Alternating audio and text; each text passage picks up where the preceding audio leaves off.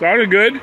Yeah, but it didn't like hesitate when I took off. I mean, as soon as I gave it gas, it had plenty of power. Not like before when I was having all those issues. Yeah, right. But the charge pipe is on there, so.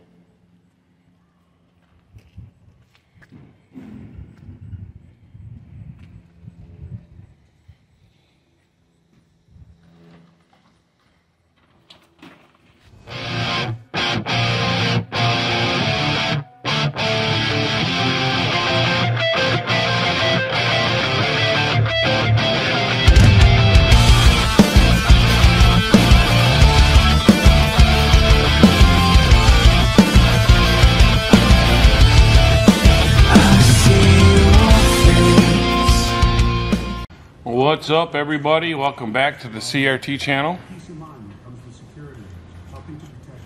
Larry, after Larry Boyd with his blue GTX, after all the screw around that poor guy did with that frickin' motor this year, finally he's got it running, and he's on its way to US 41 for a radial tire race. So I hope he does good. I can't make it.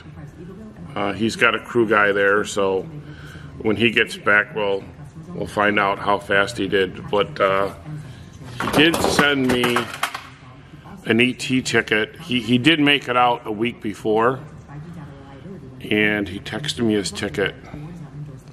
And he finally got the car to run 150 in the eighth.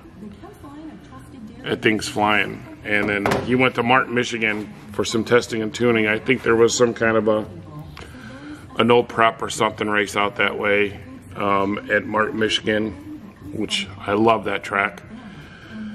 And he made 2 passes, I believe. And when he was coming back, someone pointed out to him that his turbo wasn't spinning when he was coming down the return road. So something happened to it. It froze up.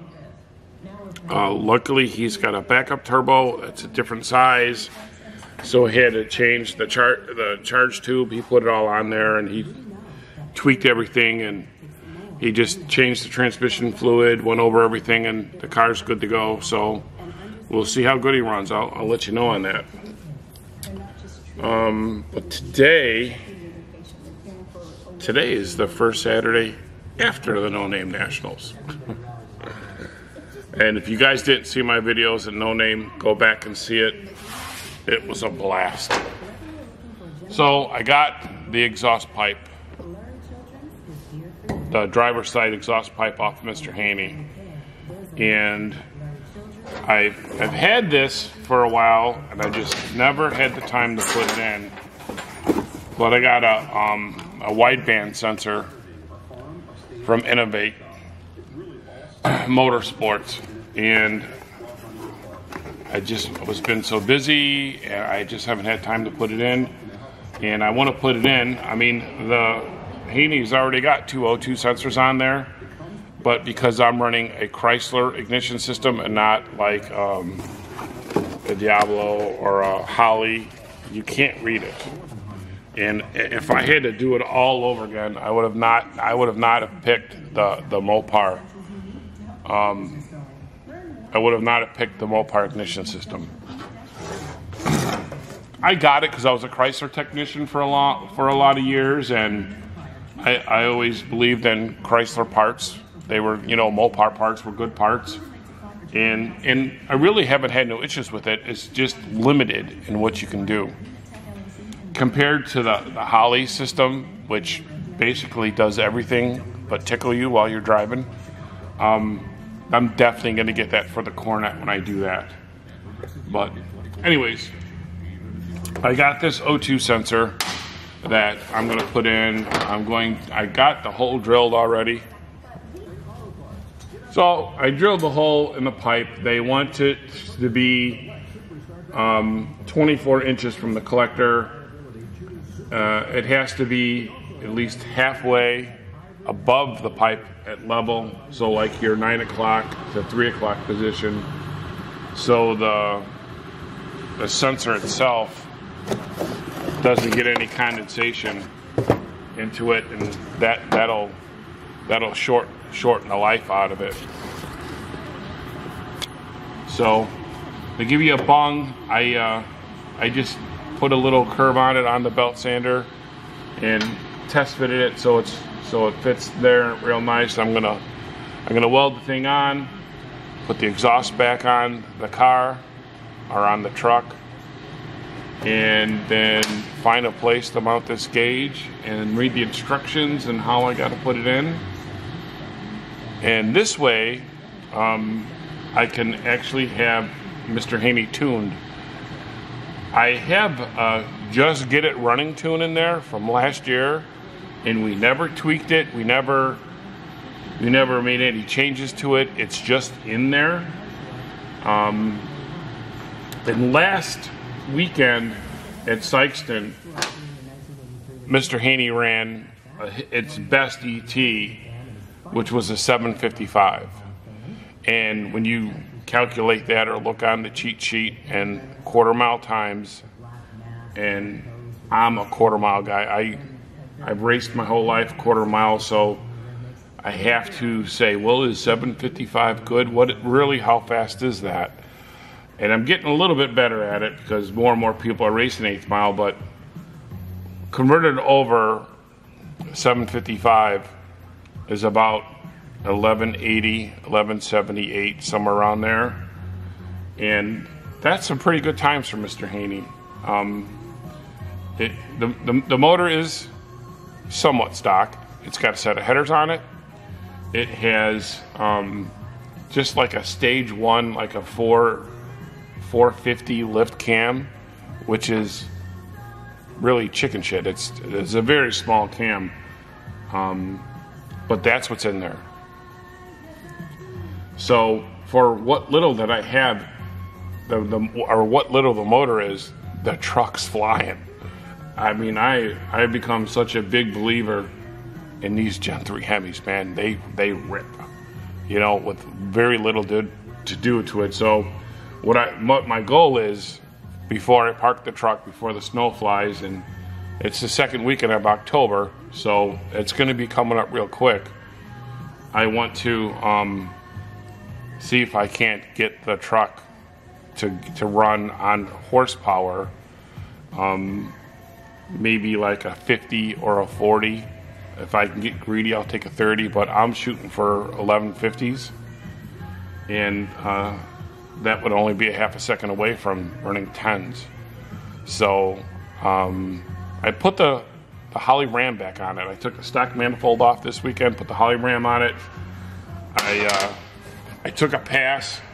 I did a quarter mile or 8th mile pass with the draggy, and it's a half a second slower on the street. It was 801, and with the Holly Ram, and it ran 803 with the stock intake manifold. Now this is with no burnout, no pimp juice, no puddles pouring, no doing a burnout. I just went up and I slowly, no trans brake, I just slowly accelerated down and went an 8th mile. So a half a second is a lot, but it's about the same. So I'm thinking at the track it might do better. Also, my tachometer is acting goofy right around 5200. Once that thing hits 5200, all it does is the tach just dances. It won't sweep up. The engine is sweeping up, but I don't know really where I'm shifting at. And with that Ram on there, that Holly Ram, I'm sure it's going to be wanted to be buzzed a lot harder. That's where it's going to make some more power on the top end. So I'm still granny shifting it, and I think once I get that tach fixed, which I'm going to try to do here soon, we are going to, if weather provides and it doesn't snow early, actually take it to the track and see what the thing runs. I got an event coming up. I'm going to Devin has been kind of talking me into going. He's been bugging me about it. They have a street brawl at our local racetrack at US 41 in Morocco.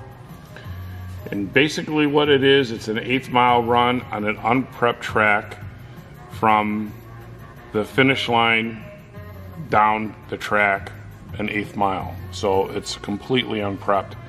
And from what Larry Boyd tells me, it's like driving, it's like racing in an alley. It's terrible on the big end. But I'm gonna try it, you know, see how it does. So, all right, I'm gonna get this bung welded in, get the exhaust back on, and then we'll let the truck down and see if we can't find a cool spot for this gauge.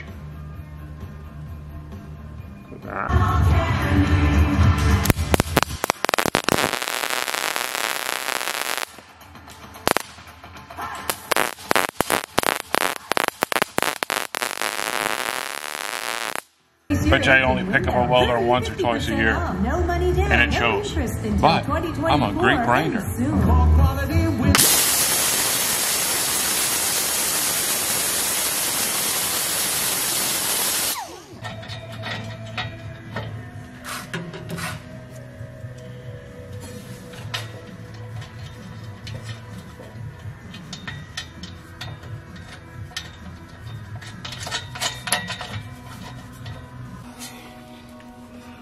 No, it's not the prettiest weld job.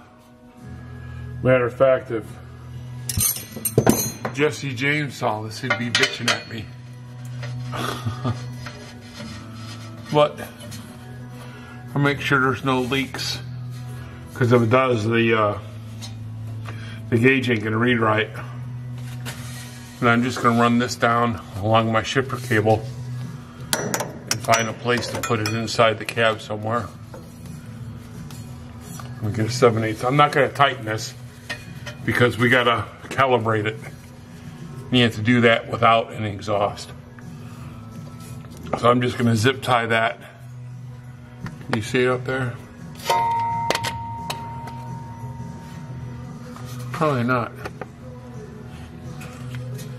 Right here's the shift cable. I'm going to zip tie the wideband to that and have it go in the cab somewhere. If none of you's got a chance ever to see underneath Mr. Hanney, there's that Crown Vic for an end. There's where we reinforce the frame, and it bolts through there. See the round stock we put in there on the inside to hold the bolt through, and then the control arm bolts to the top. And then we just made mount brackets right off the K-member to hold the motor in. It was pretty easy.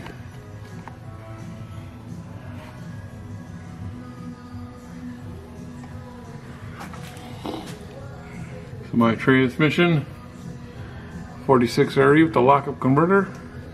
The headers are for a 70s Dodge Ram with the Gen 3 Hemi in it. And this side fit great to the frame for that one pipe to clear. That was it. Other than that, they bolted in. Drive shaft, exhaust, the Ford 9-inch, ladder bars,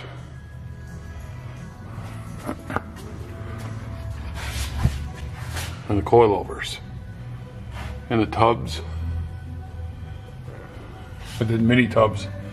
All right, I'm gonna find a place to put the gauge in the dash. Oh, that's a good-looking piece. And cunningly disguised so it won't look like a racing car, you know? The cops would never give that a second glance.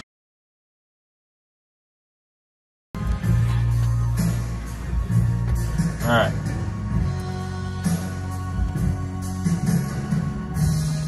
We need to connect the white wire to that, and with one female connector. Yeah, the white wire. So take the white wire and twisty it, and then put the female connector on it.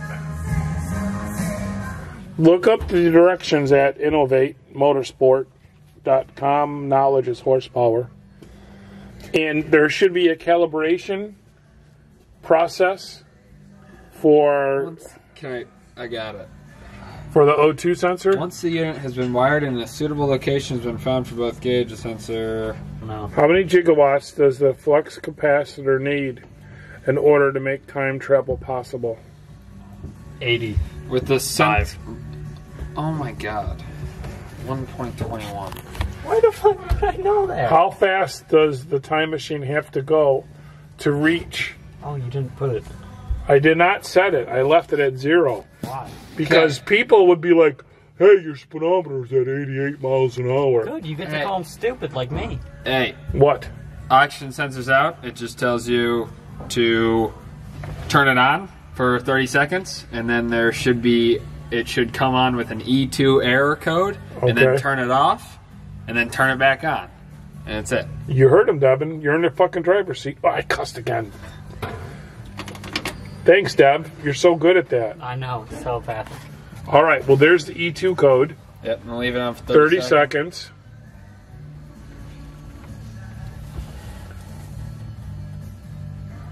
That's it for calibration? You know what this gauge is called? Marty? Innovate. You know what the gauge is called in slang? In street slang? No. I want to go fast gauge. Is it? Yep. Are you got the timer for 30 seconds? 10 seconds.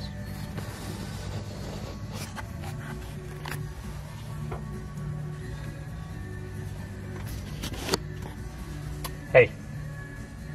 Were we supposed to start it so that it could read anything? No. Not when you calibrate it. Not when you calibrate it. Okay. Then how long do we keep it on here? I'm very confused. It should have not been like that. It says with the sense. My bad. Is it not plugged in? Oh! It is plugged in. It is plugged in. It has to be unplugged and then do that. And then Wait a minute. It has to be unplugged? I thought the O2 sensor just had to be out of so it has to be unplugged and then hold it on for 30 seconds and then it has to get plugged back in. Okay, so we got to do this all over again. Devin's going to check himself. Well, we would look at the instructions, but John lost them. You would think it was a tool that Lucas had. Never get past that. Going on? What? Yeah, turn it on for 30 seconds. Well, see, now this time it's not flashing. What? Look it. See that gauge? It's staying still. Look at the camera. Mm-hmm. Look at that. Yeah. What's the deal? DC current, and the camera picks it up because the camera has FPS, frames per second. Okay. So as it's going, those are matching up with one of the frame gaps. Oh. Turn it off. Yeah, I know. I thought maybe Jim was inside the gauge, or yeah. Devin, tell him who Jim is.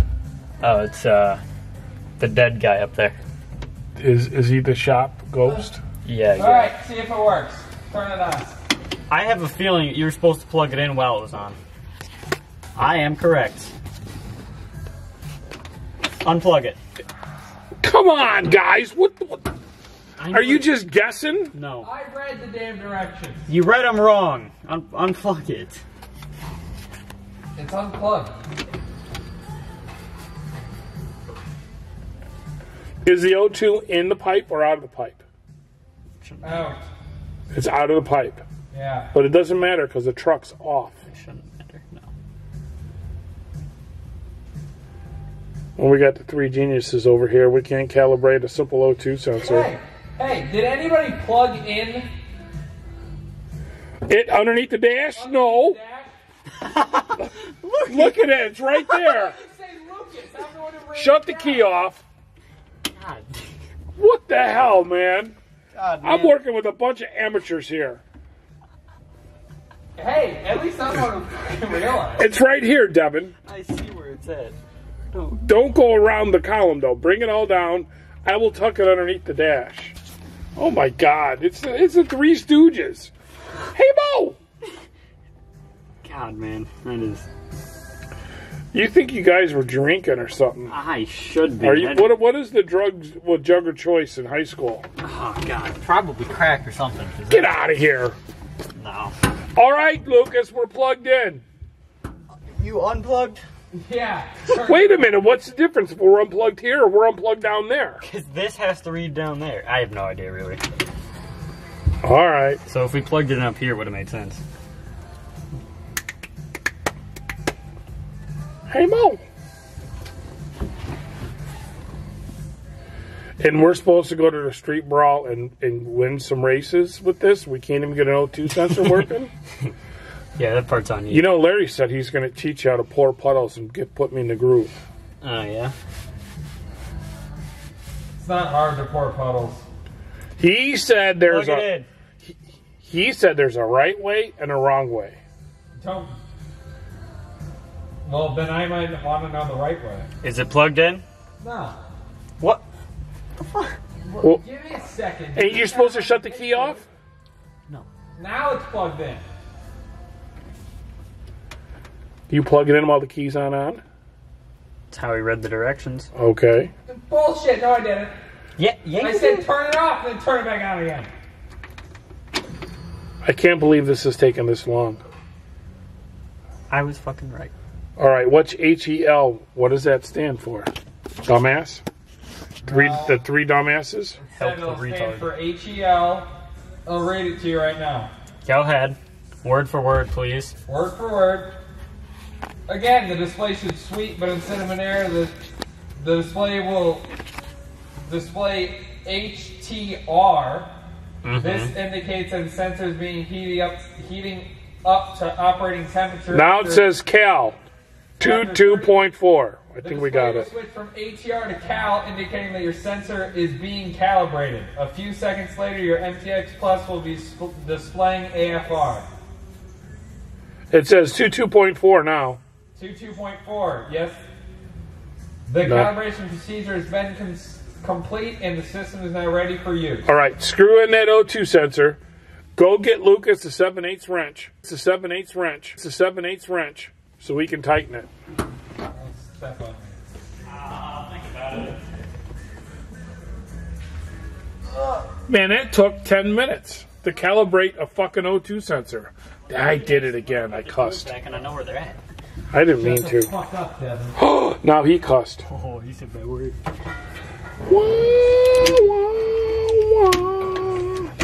Hey, man. Girls rolls on top of me. Don't do that. Finger thumb, finger thumb. I can't do it left-handed. Hey. What? You know, 4-speed. He said 7/16, but he did not mean it.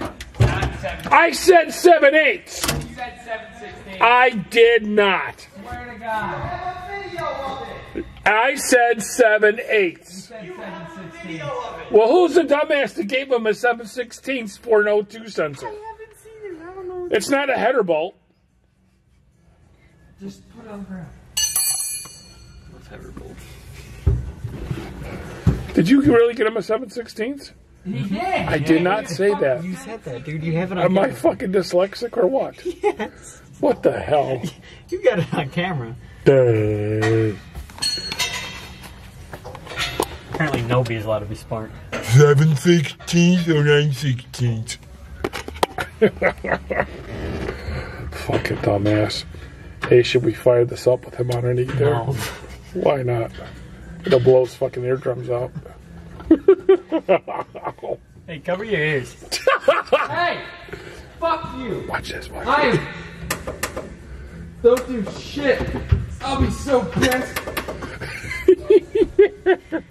Literally, my ear is next to the exhaust. My whole face is actually on the exhaust right now. We wouldn't be friends. You know, tell your mom. But Oh! That means he'd be grounded. That's not nice. He'd be grounded. literally everything. You got to turn the fans on. Start it now. I'm checking the light. Turn the fan on. On? No, it's right next to the beacon. It should read 14.7 if your shit's tuned right. At idle? At cold idle? Well, it's going to be a little... We're actually cold idle. Keep your foot on the brake. Just turn the key.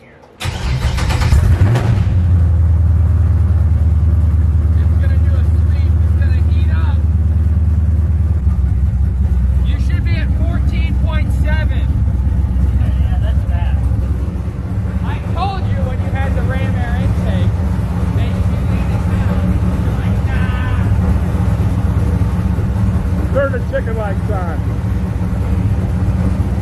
Turn the lights on. Woo!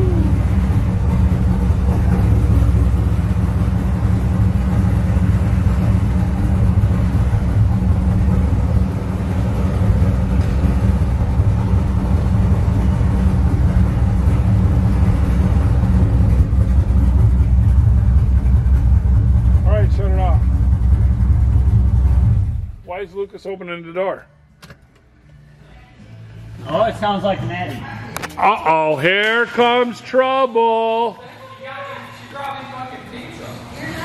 For you or for all of us? He's not getting any of it because... It's Aurelio's too. I was under the truck. Cheese. You bringing it to me? Do you want some? Oh, I don't know. It's for everybody, I guess. Say hi to YouTube. She was munching it on the way here. No, I was sitting out front eating. She had to make sure she got her fill before she came in. Typical kids. Just plain cheese pizza. Like It's a too home greasy if they put anything else like on Home Alone. This is gonna fall. Put it on the tire. it. Thanks, Matt. Welcome. Or on the tube. I gotta bust Scotty's balls. Hey Scotty, remember when you drove down from Texas to Indiana to get your transmission? Close that box so we can see the cover of it. Got it. And I took you out for dinner, and I took you to Aurelio's. Don't you know a joke when you hear one?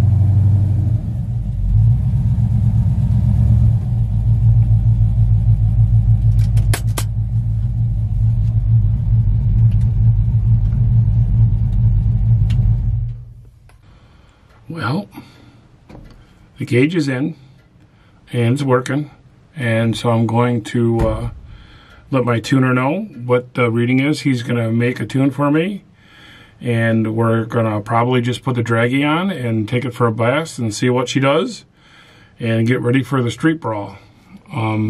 Streetcar brawl at the US 41 in 2 weeks. So thanks for guys for watching the CRT channel, and more power to you. Have a good one.